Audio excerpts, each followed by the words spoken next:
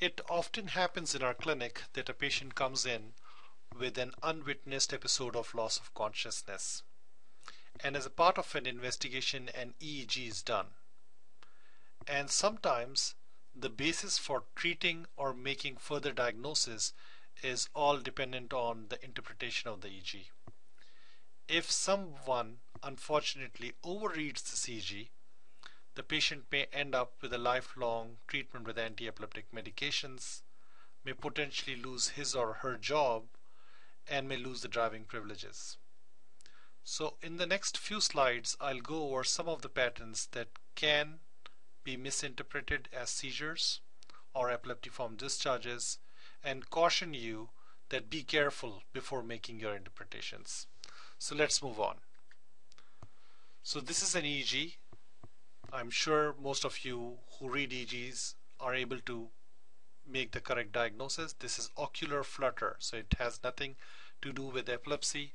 What you see here is this rapid movements of the eyes. This is not eye blinking, but rather ocular flutter. The patient's eyes may or may not be open. You also can appreciate some alpha rhythm in the parietal occipital head regions. This next EEG demonstrates small sharp spikes. So these are small sharp spikes. These are called benign EEG variants. So these are discharges that sometimes can be overcalled as epileptiform activity. This is a benign variant and is present in normal EEGs. This is very clear. This is a patient who is in stage 2 sleep. You are able to appreciate sleep spindles here. These are ECG artifact. So you can correlate that with putting an ECG channel, and it is quite obvious that this is an ECG artifact. Make sure you don't overread it. Sometimes it appears more widely distributed, so just be careful. This is a glossokinetic artifact. This particular patient was moving her tongue while this EEG was being done. So what you see here, this has nothing to do with slowing. This is actually a glossokinetic artifact, which basically means artifact created from the movement of tongue. This is a patient. On this EEG you see an asymmetry between the left and the right hemisphere. So all the odd numbers represent EEG acquired from the left hemisphere, and the even numbers demonstrate EEG from the right hemisphere. This is what is called a breech rhythm. So if someone has a surgery or any kind of a skull fracture, you tend to record high frequency activity from that side, and the amplitudes can in fact be higher. So this, what you see here, this is not epileptiform activity. This is rather a breech rhythm, spelled B-R-E-A-C-H. It has nothing to do with breech delivery. These sharp waves or these spike-like activity is actually lateral rectus spikes or rectus muscle spikes. This is this movement, this artifact created from saccadic eye movement, and this is the sharp discharge that precedes it, is called a rectus muscle spike. It's also called a pre-saccadic spike potential. It's physiological, it's normal, it has nothing to do with epilepsy. On this EEG you can identify the eye blinks, and you can identify some alpha rhythm in the background. So what you see here, these sharp components are not occipital spikes. These are what are called lambda waves, which is produced on the EEG when someone has eye movements or when someone is scanning through an object. These waves can be generated on the EEG. So these are called lambda waves.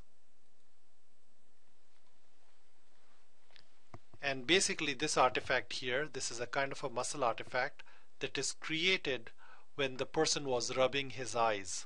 So this is an artifact that was created from rubbing of the eyes, and it is not epileptiform activity. It does not represent epileptic discharges. Now there is possibility someone can overread this as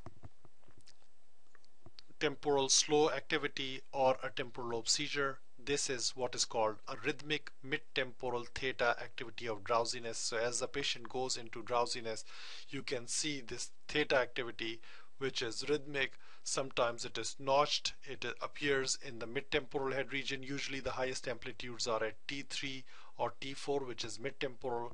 If you record the EEG long enough, you will see this equally distributed between the left and the right hemisphere. This is a benign variant and it has nothing to do with epilepsy. This particular artifact, it's not an artifact, but it is more of a benign variant. What you see is positive sharp waves in the temporal head region. So these are the 6 hertz. So you can count 1, 2, 3, 4, 5, 6. 6 hertz positive sharp waves, and typically occur in the posterior temporal head region. Sometimes these appear at a frequency of 6 hertz and at the other times you can see 14 hertz positive spikes, and this is another type of a benign variant. Okay, so we already looked at one example of these spikes. So these are rectus muscle spikes and are produced from horizontal or vertical saccadic movements and you can see these spikes. These are not epileptic spikes. These are not epileptiform activity. This does not have any correlation with epilepsy. These are benign variants and should not be overread. Okay, what you see here is this person is undergoing photic stimulation. So all these red marks demonstrate the frequency, the flash frequency. What you see here is probably the patient is contracting his ocular muscles, and that's causing the photomyogenic response. So because of light, it's called photomyogenic, means something to do with the muscle. So this is a photomyogenic response, and it is not pathological. It is not epileptiform.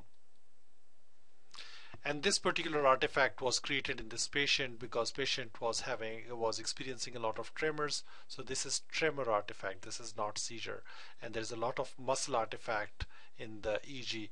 So this is a normal EEG with tremor artifact and muscle artifact, and it has nothing to do with this, nothing to do with epilepsy.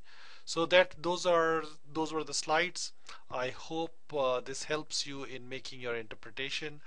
Make sure that you understand what are benign EEG variants, EEG waves that appear epileptiform but are actually physiological phenomena. Good luck with your exams, or good luck with your EEG interpretation. Thank you. I'll see you at the next talk.